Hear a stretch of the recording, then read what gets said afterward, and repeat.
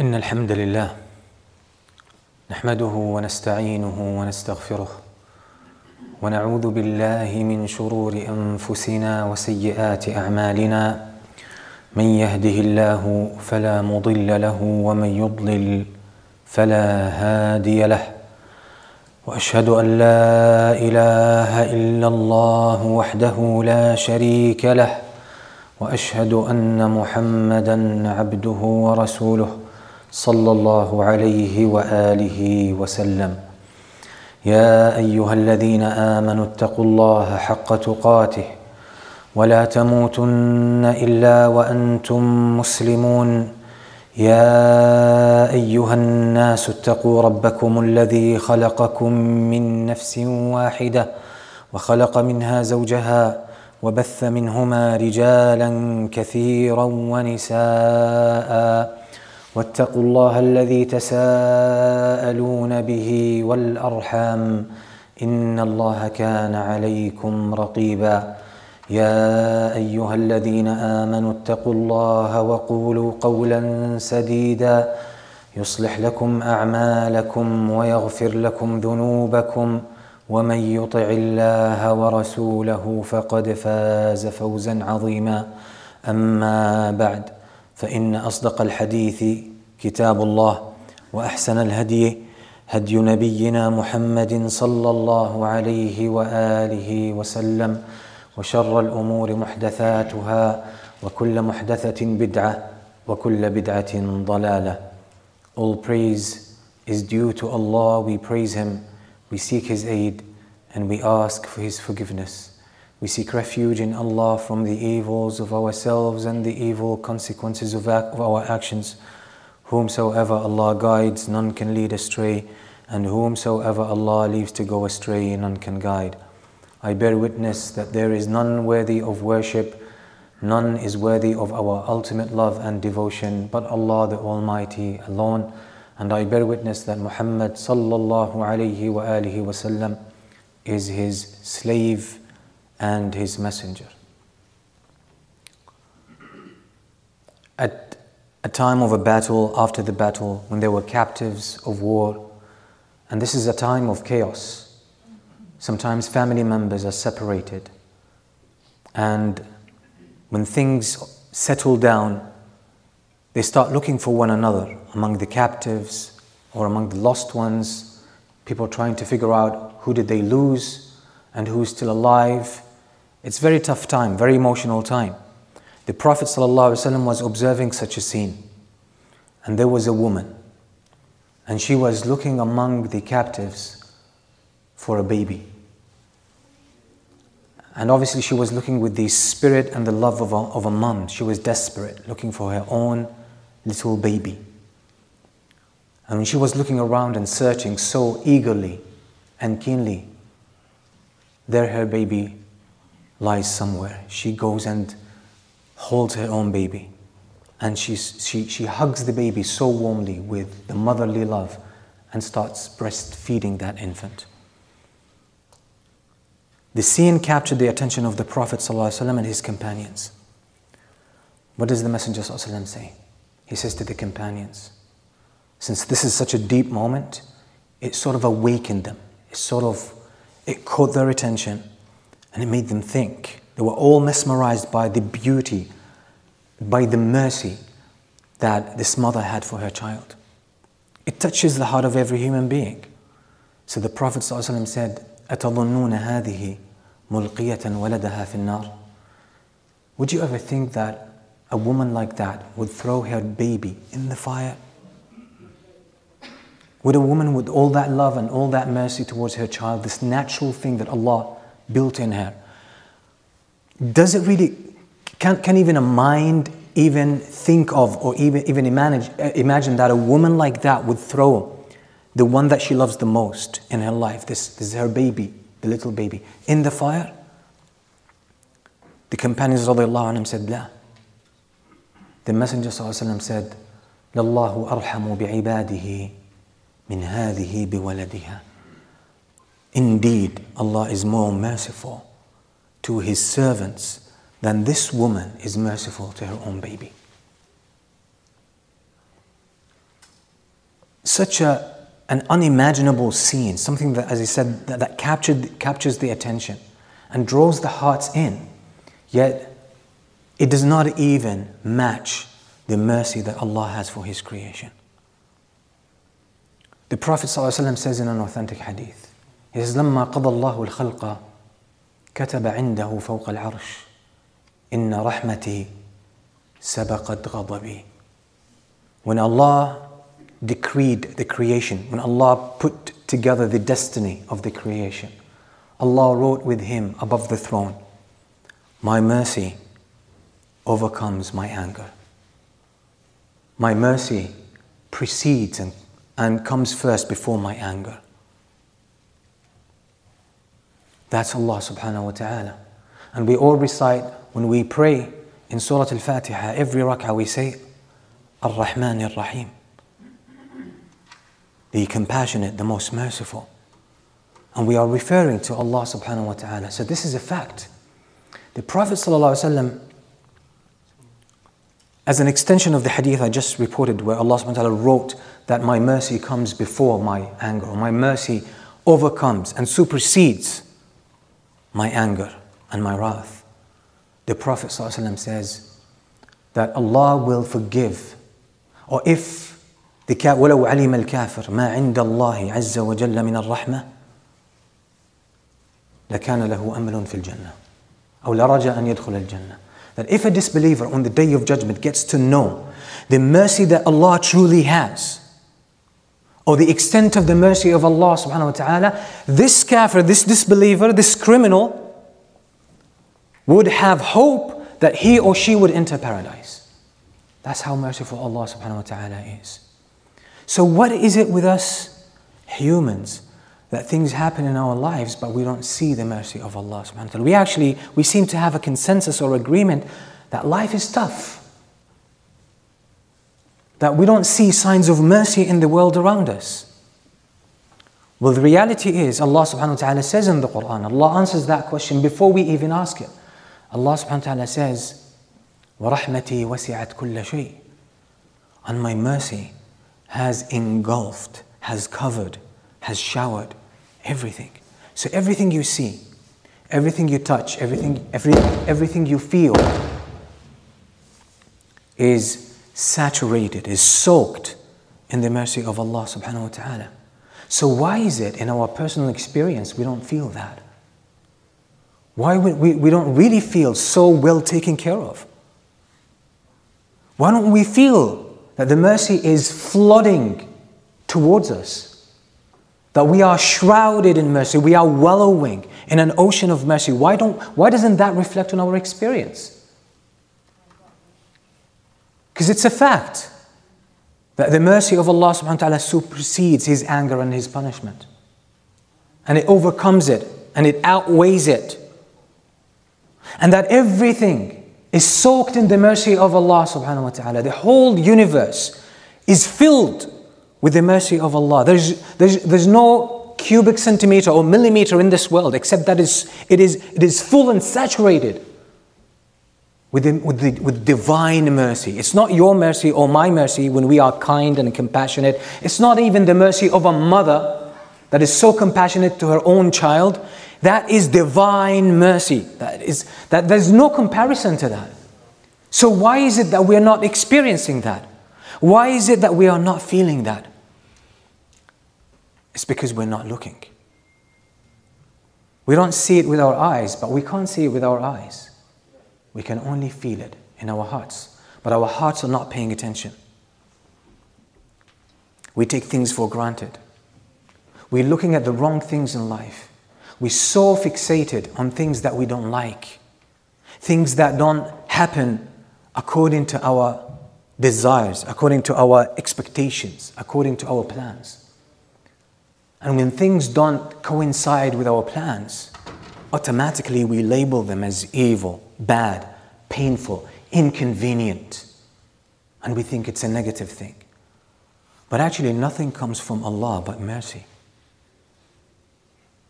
But the mercy of Allah subhanahu wa ta'ala, comes wrapped in different things. Sometimes it's wrapped in pain.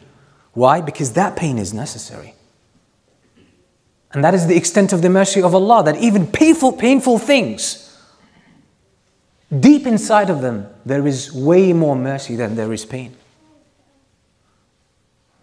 And we know sometimes that a good parent or a good teacher or a good mentor sometimes might even let their student or their child go through some hardship, allow them to experience the pain. Why? Because it's necessary for their transition, for the next step in their growth. Yet with Allah subhanahu wa ta'ala, we want everything to be convenient. We set ourselves as the judge, as the ultimate judge, that it has to feel good in order for it to be truly good. And we sort of place a condition on Allah. And when we are busy with all of that, we are busy, wanting and desiring the world to be what we want it to be and what we expect it to be, we miss the mercy that is all around us in everything.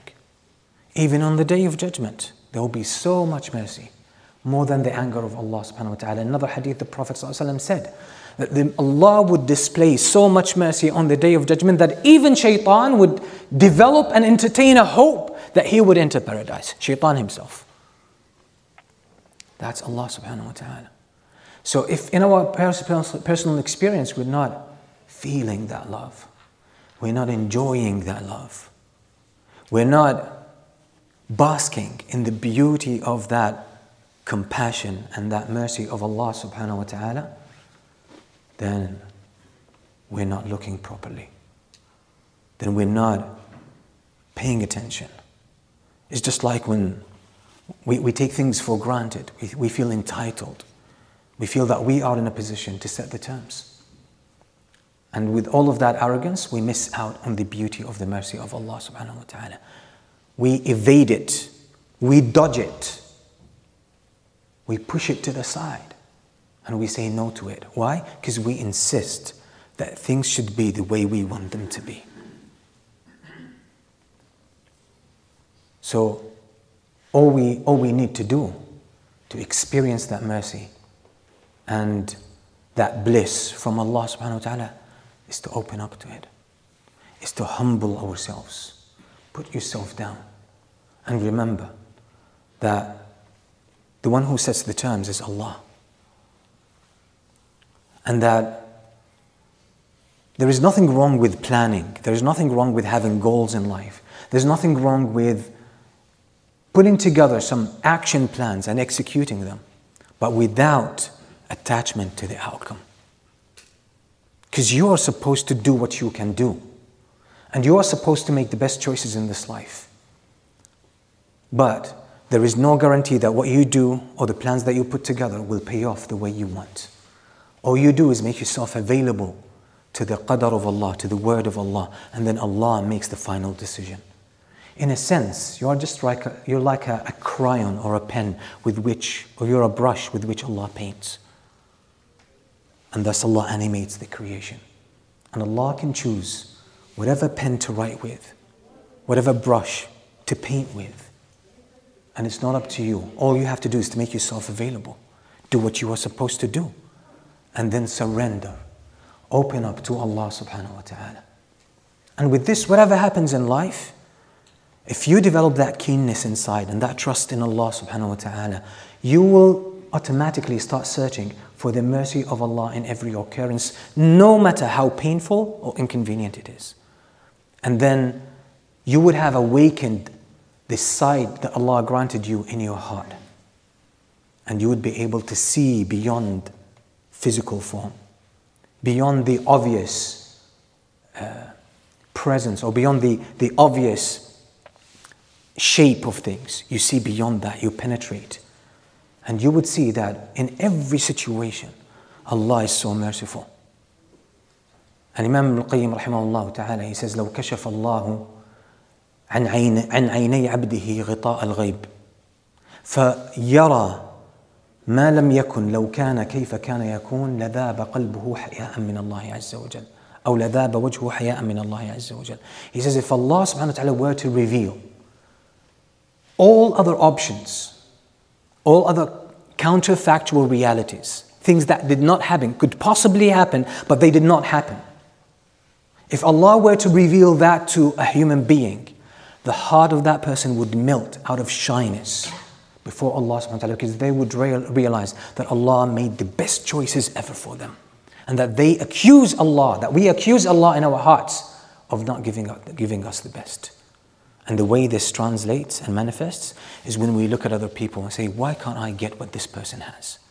Maybe this person has some finances that you don't have. You say, why can't I be in such a similar situation? Or this person had richer parents, or had a better wife, right? Or a better husband, or more obedient, righteous children. And say, why can't I just be like this person? Why wasn't I in the position of this person? You're wishing for something you know nothing about, when Allah has already given you the best choice ever. The best of all options ever, Allah gave you the best. And it's not only you're not thankful, but you're also resentful about what Allah subhanahu wa ta'ala brought into your life. Why? Because you trust your thinking and your desires more than you trust the wisdom, the mercy, and the power of Allah subhanahu wa ta'ala. And that's why we have a lot of pain inside. We live with that pain. It defines our life. And then we think it's circumstances that make us miserable. But we don't realize it's our response, our appreciation, our understanding, our resistance to the beautiful gifts of Allah subhanahu wa ta'ala. Because we don't bother unwrapping them and seeing out or bringing out the best that is in them, the treasures that are in them, the mercy that is latent in each of these gifts. Because nothing comes from Allah except that which is good. أقول قولي هذا وأستغفر الله لي ولكم فاستغفروه.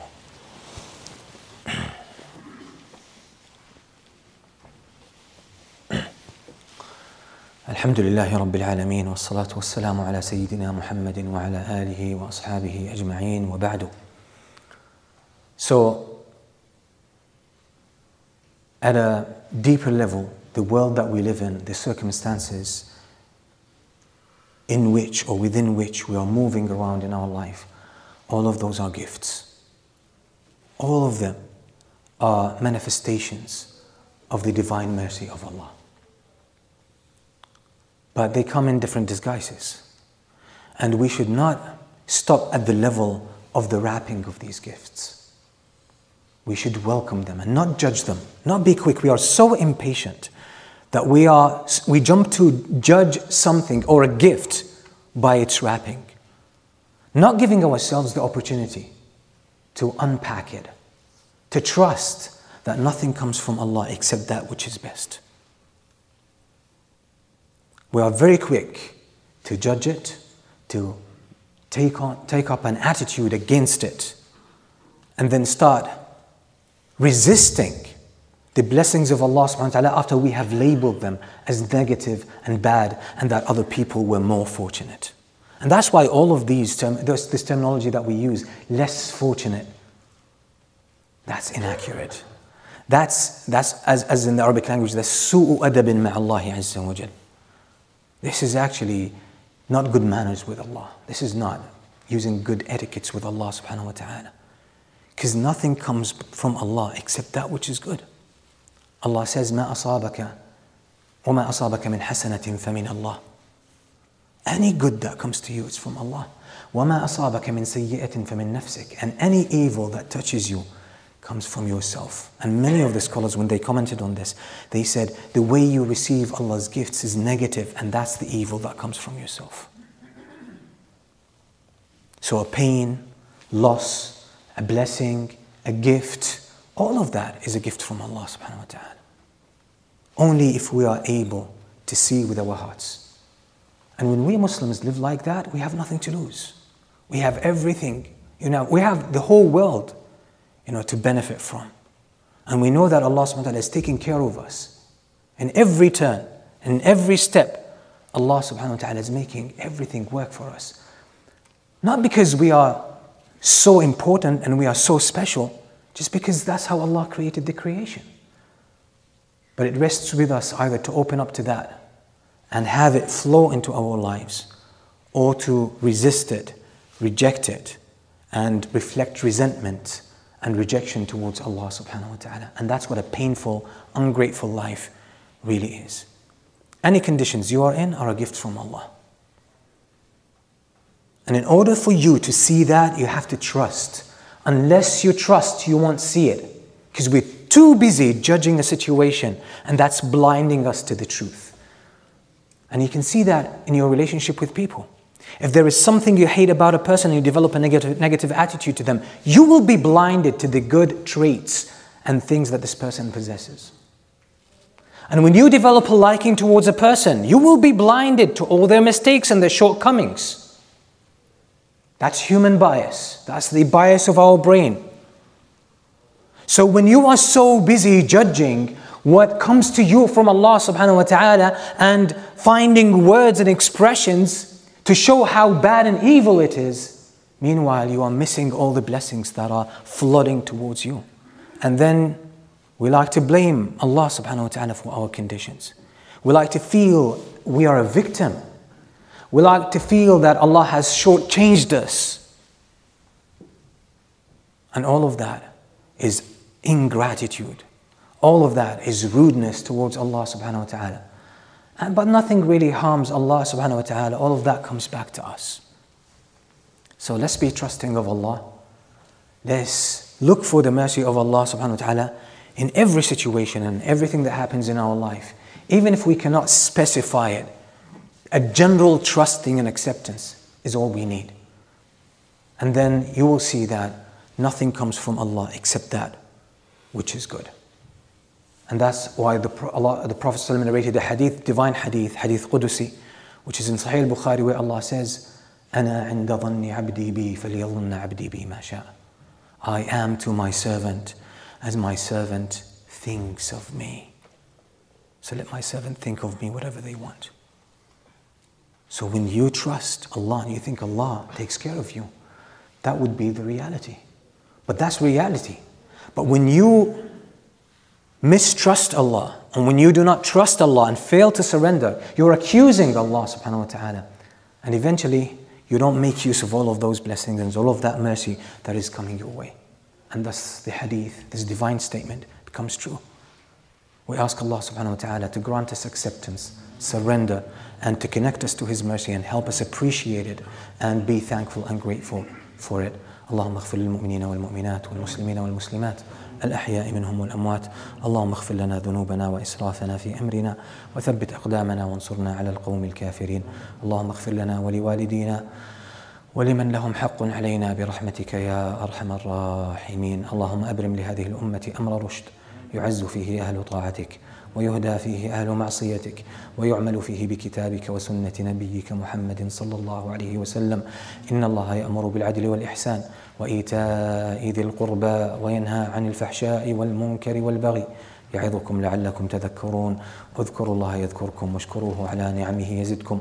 وصل اللهم وسلم وبارك على عبدك ورسولك محمد وعلى آله وأصحابه أجمعين.